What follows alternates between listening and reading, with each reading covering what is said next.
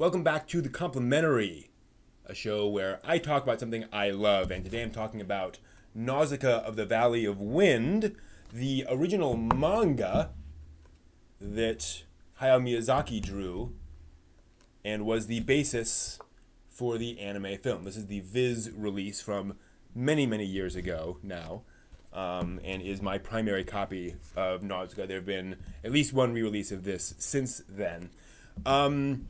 And most people know Nausicaä through the anime film, and that's kind of deceptive in the sense that when you think, okay, well, there's a manga, that's fine. The film of Nausicaä adapts this much, just this volume's worth of the story.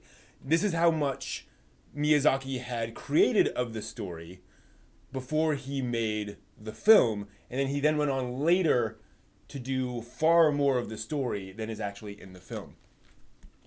Nausicaä is a true epic. That term tends to get thrown around a lot.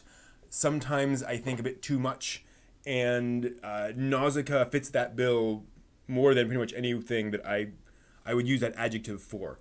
It is set in this sort of post-apocalyptic future where plant life is overwhelming the earth. It has become extremely virulent, and this sort of jungle life and this oversized insectoid life, as you kind of get a sense of there, is kind of overwhelming and driving humans out of the world. It essentially is killing it off. It's all very poisonous, in fact. And that gets to one of the important things about Nausicaä, is that Miyazaki conceived Nausicaä as this ecological fable. You know, the environment is fighting back against us, right? We have been abusing the environment, and so it fights back. But that was his view when he was originally creating the concept. As he aged, it took him, I think, 13 years to draw all of Nausicaä. His views on that matured and became much more complex. And it becomes much less this simplistic view about environmentalism that, you know, humans bad, nature good. And it becomes much more about the question of how humans should think about the natural world, how they should approach it. That it is not simply some pure and holy thing where everything always works out. It is a system. It is a complex system that we have to live in. And as he later said, one cannot have a fully complete, I'm butchering this quote, one cannot have a fully complete appreciation of environmentalism without first accepting that humans consume resources to survive, right? We impact the environment just by existing, and so it's finding out how to make those impacts responsibly and to integrate those into an environment that is kind of the key questions. But this is all told in this incredible, huge war story, fundamentally. It is summarizing pretty much every Miyazaki theme, all worked into this story. You know, people are often looking for, you know, kind of the Rosetta Stone of Miyazaki in his anime films. You're not going to find it there. You're going to find it in Nausicaä. Nausicaä summarizes Miyazaki stuff because he has 1,000 pages to explore all of these themes and to really get into all of this stuff. It is absolutely amazing, and the art is absurdly detailed. He has this wonderful European style to his artwork, this sort of Mobius-esque, you know, European style to how he draws things that does not look like manga. It does not look like other things. It's obviously, you know,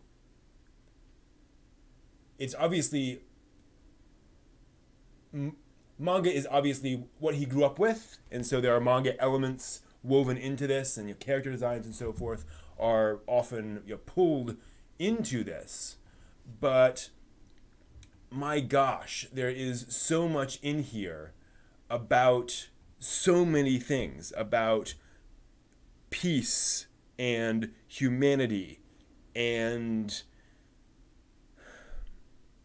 how we treat each other and responsibility and relationships and humanity as a whole. Science fiction at its best deals with these topics. It actually goes into detail about about a lot of these heavy subjects, and Nausicaä does that. Nausicaä goes there with its story. And if you've seen the anime film, you know how that ends. That is not how the manga ends. The manga ends on a very, very different note. It is much more complex, much more detailed. There are moments in this manga that I'm sure I'll remember the rest of my life that were not in the movie. And that movie is incredible.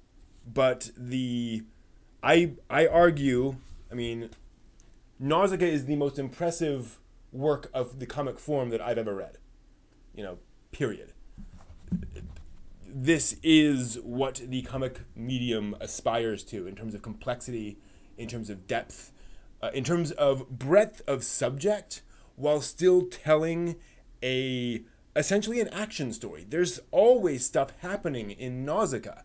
This feels like a Hollywood film in so many ways, while also bringing up all of these subjects about why we do the things we do and how humans are, and the fact that humans do good things and bad things, and how we deal with that, how we take responsibility for our actions and for what we should do as people. Nausicaä is deep.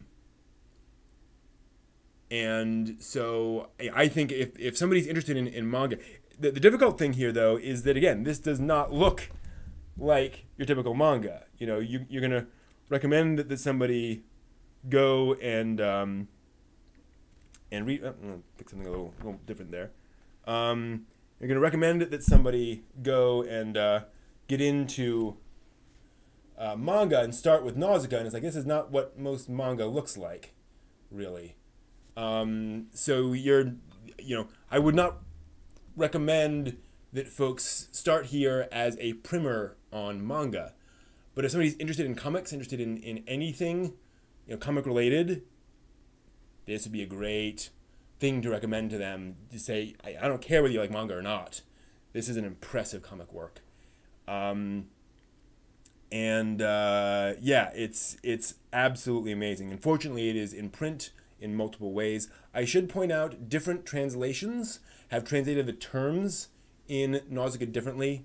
So, for example, there's the Sea of Corruption is this giant jungle. It's kind of overtaking everything. It's a poisonous jungle.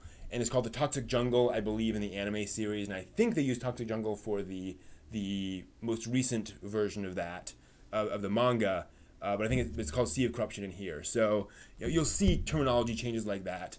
From what I've read and what I've seen, every translation has tried to be accurate. It's just there are different ways of getting across the poetics of some of these terms, and whether they are meant to be translated, right? Like the for example, are these giant insects, which in Japanese basically mean, omu is I believe an ancient form of, or a more archaic Japanese word for insect, I believe, or at least a word for insect. And so the question is, do you just call them insects, or do you call them because the word is meant to be is meant to connote something different than just a regular insect, that kind of thing. So there's certainly, I haven't seen any translation that I'm like, that's bad. But yeah, Nausicaä for me it's weird. It's very different.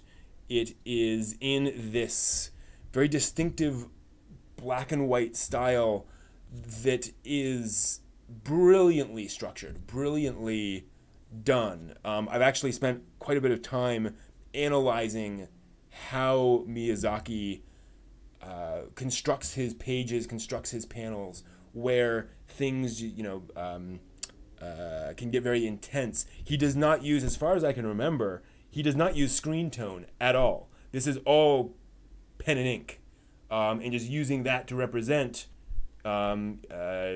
various things like blood and mountains and things along those lines. None of that is screen toned. It is all just a pen on paper, and it's just absolutely stunning work. So yeah, impressive work. It is. The Viz release was 4 volumes. I believe the current release is 6 or 8 that are obviously each thinner and larger. So you get this in a lovely huge form. So be aware of that.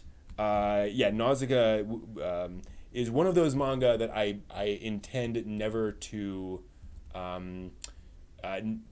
leave my side. I tend to always have a copy of Nausicaä with me because it is one of the greats.